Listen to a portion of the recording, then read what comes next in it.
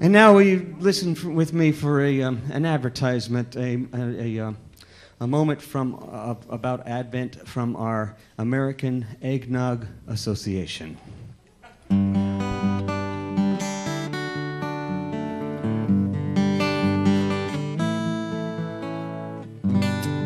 These are the good years for Bob and me. Christmas is only weeks away, and we've been enjoying the Advent services so much more this year now that we moved to a new church. The minister at the old church would always look down at us and stare at a certain point in his sermons. At this new church, the minister doesn't even know us at all, and we're able to maintain a healthy facade. And now that Bob's mother's senility and dementia have set in, she doesn't even remember me, and we get along so much better. So, things have been going pretty well lately, and I was a little surprised when Bob started complaining about a brief moment of tension at the mall yesterday. Evelyn, I don't even want to go outside anymore.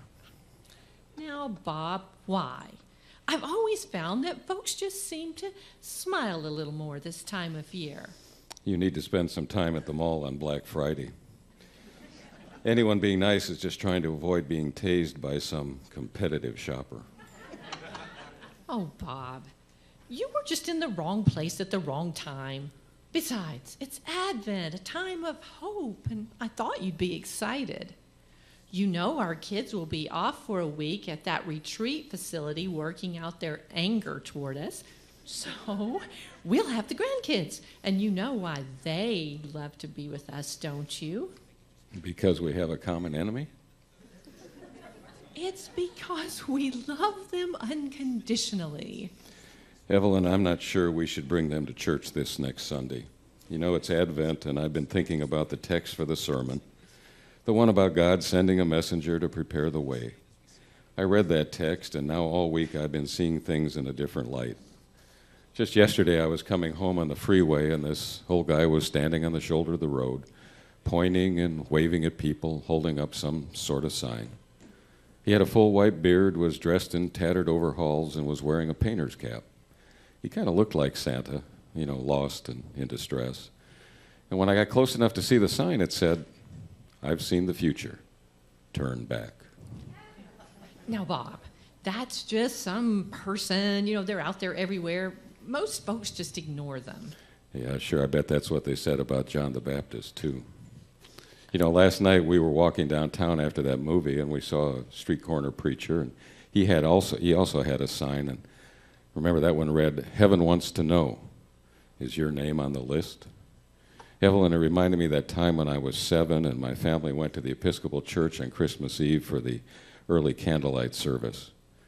And on the way down the church hall, I saw a bunch of names inscribed on the wall.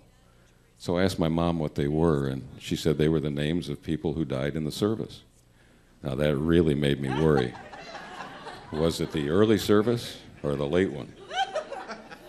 I couldn't sleep at all that night because I was thinking that must be the same list Santa was working up on Christmas Eve. So now I didn't want my name on the list.